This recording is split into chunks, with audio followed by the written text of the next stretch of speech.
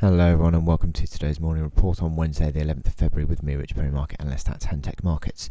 The European trading session has started off pretty much flat, and that's due to the fact that we've got this big Eurogroup meeting today that the finance ministers of the EU are going to be discussing the Greek bailout, and which comes up for basically ends on the 28th of February, and the Greeks are obviously interested in trying to renegotiate the repayment of that. They're looking for an extension, maybe even 6 months, according to the market and to expectations. And it's sort of it depends on whether the Germans are going to allow this sort of just slide in the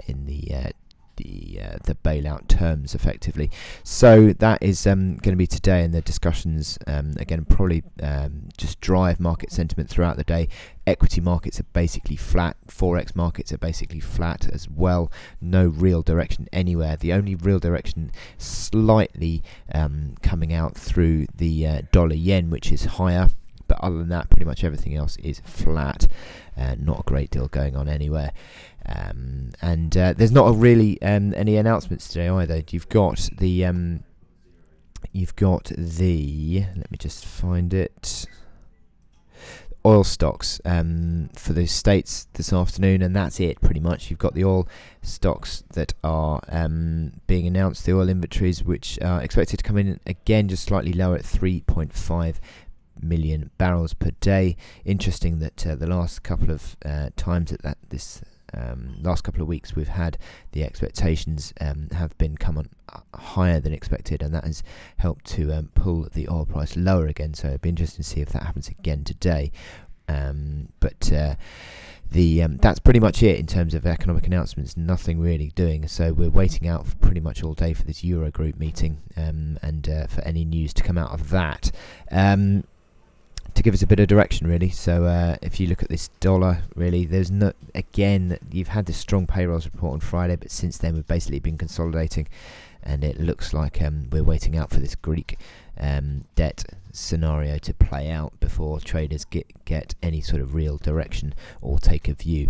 Anyway, let's move on to the Kiwi dollar, which is my chart of the day.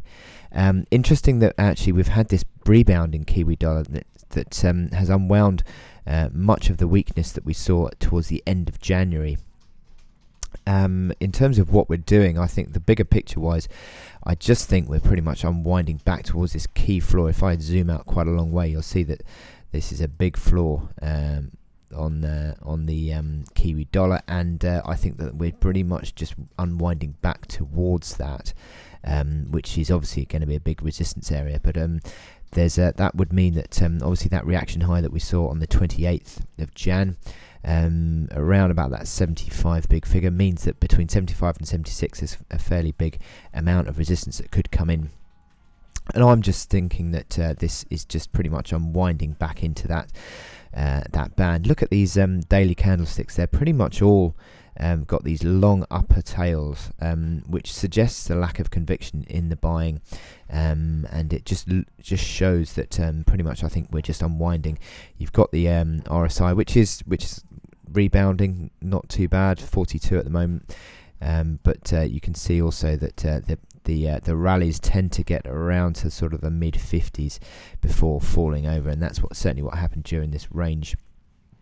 So you might see a rally on the RSI, unwinding on the RSI back towards 50.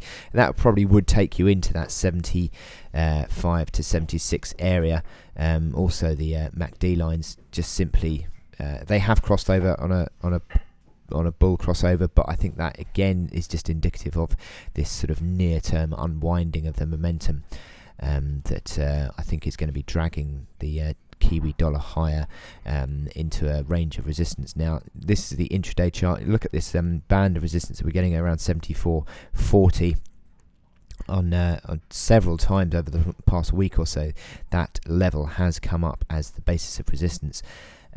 So it seems to be a near-term ceiling as well, and it's not really being able to move above that. So you're sort of pretty much ranging. I suppose you could play the range with this hourly RSI. Every time it gets towards 70, it comes off. Every time it gets towards 30, sees a rally again. So you could play that, but I think generally the macro pictures just suggest that this is just a rally that is unwinding momentum, and it probably is likely to be sold into once again as the dollar strength returns.